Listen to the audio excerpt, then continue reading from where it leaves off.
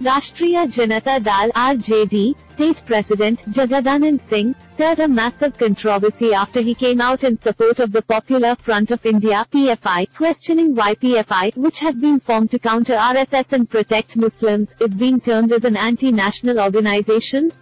When a community which is afraid of RSS forms an organization to serve its own people, why are they called rioters and anti-nationals? He questioned. Singh further went on to claim that most of the Pakistani agents who were apprehended by security agencies were either RSS members or Hindus.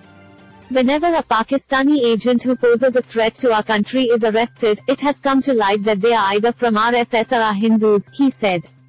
He also questioned why it was considered an anti-national act for Muslims in the country to speak to their relatives in Pakistan.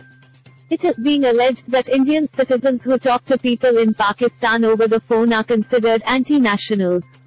Is it an anti-national act to talk over the phone to people in Pakistan?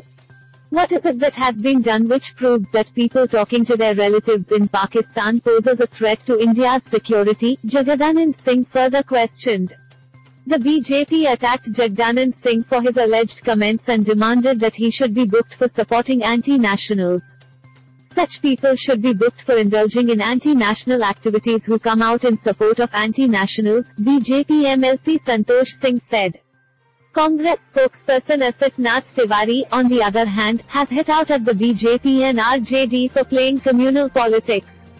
It is a well-known fact that in the BJP ruled or where the government is running with the support of BJP, the RSS has set up a PFI module so that tension prevails in society between Hindus and Muslims, and the BJP continues to benefit out of this.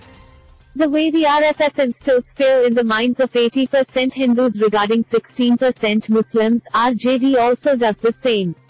Both these parties are doing this for their own political gain, Congress spokesperson Asit Nath Tiwari said.